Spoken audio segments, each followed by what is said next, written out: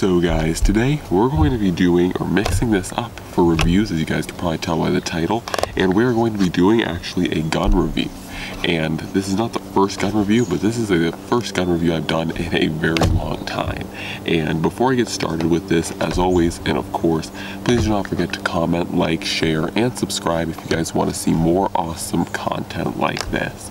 But I also have another note here to add, and that is, please, I don't ask much, or I don't ask this a lot, but please leave in the comment section below if you guys are interested in seeing more gun reviews, not just on survival rifles like this one, but all types of guns from AR-15s, Glock 21, stuff like that. Doesn't necessarily have to be super survivally, but I'm kind of thinking of trying to incorporate more gun reviews into the channel. So let me know if you guys would be interested in seeing some run and gun videos and just some overall gun review videos on the channel. So with that out of the way, let's get into this gun review now. So like I said, today we are going to be doing a gun review on the AR-7 survival rifle. Now for some of you more dedicated subscribers, or the ones who've been around for a while, will know that I do have this, and I've been using it. I have been using this when I want to go out into the woods and have a really compact setup. Now if you guys really original subscribers would know that I usually run a Henry lever action, and I for many years have loved the Henry lever action, but the thing that I really disliked about it was its weight, and two, its size. The fact of the matter was it was not very compact, it was pretty heavy, and I always had to carry it in by hand, and so it was never very fun to carry in. And the fact of the matter was, actually a large portion of the time I wasn't even using the gun. So what I decided to do was go over to something like the survival rifle that I could put in my backpack and have the gun option if I wanted to do any small game hunting, but at the same time not have to deal with this rifle that I'm moving around or just dealing with overall. So that's why I gravitated toward the AR-7 survival rifle, and that's another reason why I carry a handgun a lot in the woods, because once again, I'm not hunting as much, but I still want to have the option of one, if I have to emergency hunt, definitely, and if I have to defend myself for whatever reason, I want the ability. So those are the two primary reasons why I've gravitated toward the AR-7, primarily the AR-7 for hunting, not really defense, but the handgun for defense. So that's the primary reason I went over to this rifle as opposed to my other rifles. I was, like I said, I really gravitated toward the size and the compactness of this rifle.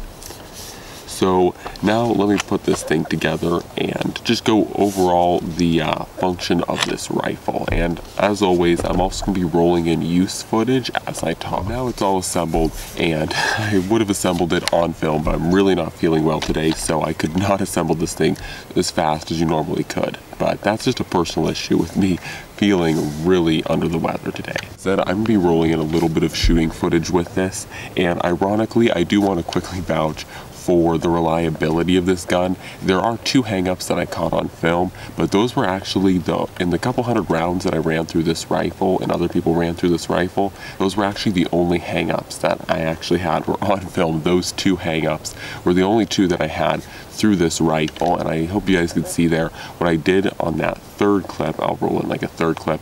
I think it's a third clip. I actually put in those two rounds, and they were both light primer strikes, and shot both of them, and they fired first time on the second try, or they fired second try, both of them in a row. So as far as reliability on this rifle goes, I haven't had any hang-ups aside from those two, and I'm going to say that those were more of an ammo malfunction because they seemed to just hit and strike but not detonate, and 22 is notorious for doing that. So aside from those two, the rounds that have been run through this thing have been very reliable, and that is a really good thing to see through a semi-automatic, because some semi-automatic 22s can be rather unreliable. This one, however, was quite reliable. Another thing I've really enjoyed about this rifle, and it's kind of surprising, or at least a little surprising for me, and we're not talking great distances here because obviously this is not really designed to be like a target rifle, but I have found the peep sights on this rifle, which is what it has here, dual peep sights, and I have it on the smaller setting of the peep sights, but for me, I found the peep sights to be really great and very accurate, up to around 25 to 30 yards. I found it to be just fine. I can reliably hit very small targets, around an inch size targets, so it'd be really easy to small game hunt with this rifle, which is what its primary intention is.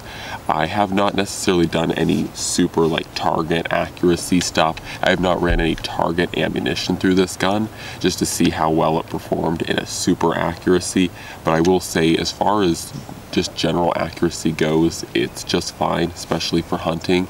I would have no issues with this hunting small game. It is definitely accurate for that. Goes, I generally for the most part like it. I will say the only thing I find just a little bit weird about shooting the gun is that because of course due to the fact that this entire rifle, like everything here, goes into the stock, it has a very large stock as you guys can see, and so that is a little bit awkward to shoot from.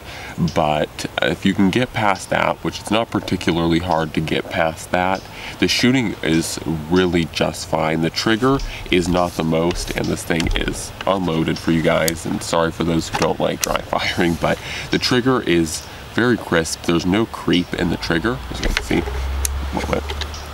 There's no creep in the trigger. It's just a smooth pull and a very clean break, and then it does have a pretty nice reset. If I can do this on camera, it's a little bit hard, but you guys can hear it has a very loud and audible reset, and there's second pull.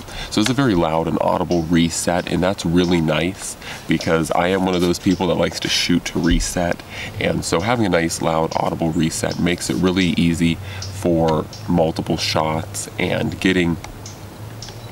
knowing where your reset is, and so you can pull the trigger again.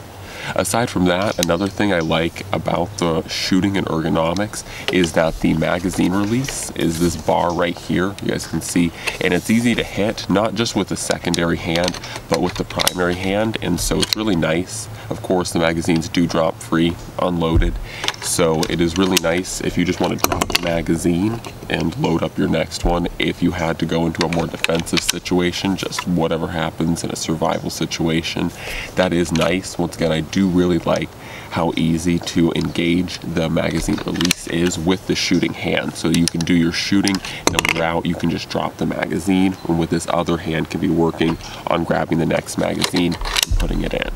Once again, also magazines go in pretty easy. There's no real hard click. You don't have to click it very hard. And once again, like most things, it's very loud and positive. As you guys can tell, very loud and positive noise. So you can really tell when your magazine is in, when your trigger is reset.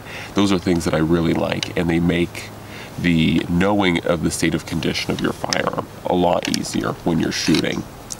So now going on to the negatives and what I don't like about this rifle. Now, I could go into a lot of things like how the ergonomics are a little bit funky and a whole bunch of different things, but I'm primarily reviewing this rifle as a survival rifle, so I'm kind of giving it a little bit of break on weird ergonomics and stuff like that, and also like forward hand grip, because there's really nothing like that, because those things help save weight. And once again, this is a survival rifle, so when you get into a survival rifle, you're pretty much expecting to not have as many functional things, and this needs to be more bare bones, minimalistic, and still just functional as a firearm, but not have a lot of amenities.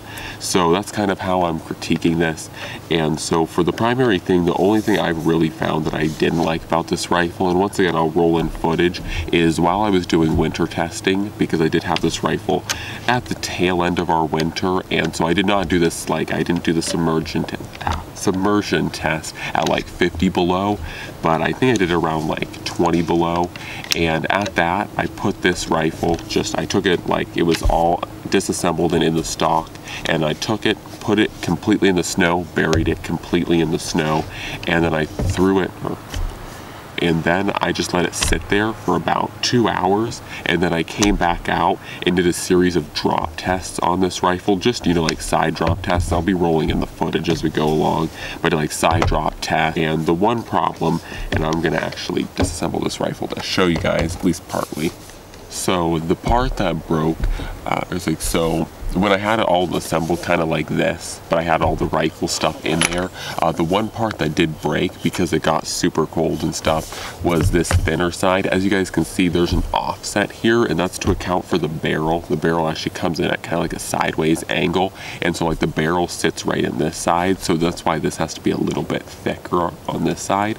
But this thinner side here, due to the fact that it was thinner and made of a more kind of plastic and less of like a polymer, this side actually broke. Now that did not function, or that did not stop the functionality of the rifle. I was still able to assemble the receiver, put the receiver in here. It was more of a cosmetic thing than anything, but Henry did replace the stock on that. So in case you guys are wondering like why the stock doesn't have that broken piece, Henry replaced this stock, but the original stock for this rifle did break right around this area, and that's because, like I said, this side plastic is just a little bit too thin to withstand a drop, and so pretty much I think I dropped it more like this, like that, and when it hit the snow, and it was hard packed snow that it hit, once again being chilled as it was, this piece snapped off. So that was my only concern with it, aside from, or that was one of my concerns with this rifle in cold weather. The only other concern I had was, and I'm going to show you guys here, the only other concern I had about this rifle, and sorry this thing's still a little bit dirty, but there's quite a few cutouts around here, and hopefully you guys can see them. These different cutouts, I think there's 3 of them. Yeah, there's 3 different cutouts here in this barrel, and I understand that those are primarily to save weight, and they definitely do that. But what I was noticing with this is if this barrel was ever dropped in the snow, like I accidentally dropped it in the snow, or even purposefully, but I think primarily accidentally dropped in the snow, snow could collect in any 3 of these cutouts, and when you go to assemble this rifle, it could possibly hinder, if the thing was really packed with snow, it could possibly hinder the ability to take this rifle back down. If that snow became ice, it could possibly hinder the ability of taking this thing down or apart, because it could get snow or it could get water, which would become ice all up in this area, and it could possibly hinder the ability of this takedown mechanism. So the only other thing that I kind of dislike about this rifle is this hand grip, or this little grip here for the receiver pulling back the bolt. The only thing I really have a complaint against that is that I wish that it had more of a detent so that it would actually stick. If you pulled it meaningfully, it would stick in the open position, or if you closed it would also have another detent. This is what I wish. To stay here, because right now in its current condition, just in its regular condition and configuration, this has no tension on it, or there's no divots or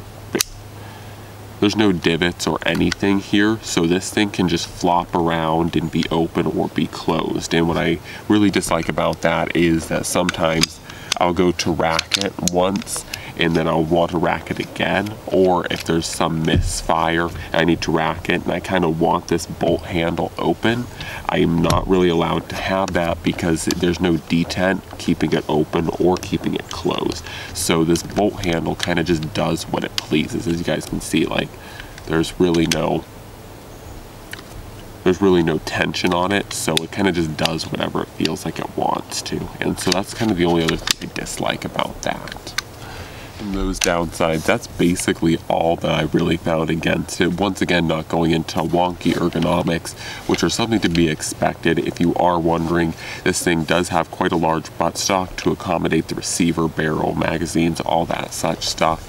And so it does have a little bit weird ergonomics. Of course, there's no forward hand grip. You can pretty much hold it anywhere on here because there is this barrel is shrouded in like a rubbery plastic kind of polymer, and so this barrel does not get very hot very fast because of that kind of rubbery or because of that kind of polymer coating on the barrel. So if you had to, you could definitely hold the barrel, but it is kind of weird.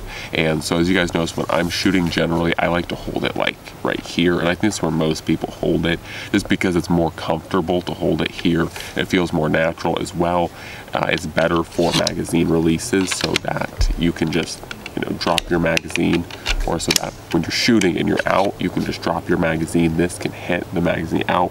You can pull your next one and just go right back at it. So that is what I really like about it. And so some of the ergonomics are hit and miss, but that's more due to the fact that I had to accommodate being a all-in-one package, and this is not the natural state of this rifle. So anyways guys, that's pretty much my review in use opinion on the Henry Arms survival rifle, AR-7 survival rifle.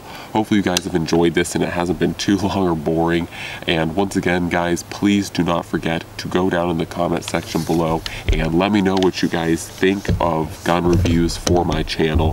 What do you guys want to see in particular as far as guns go, and do you guys just even want to see gun reviews in general? So anyways guys, that's all for now, and I'm out.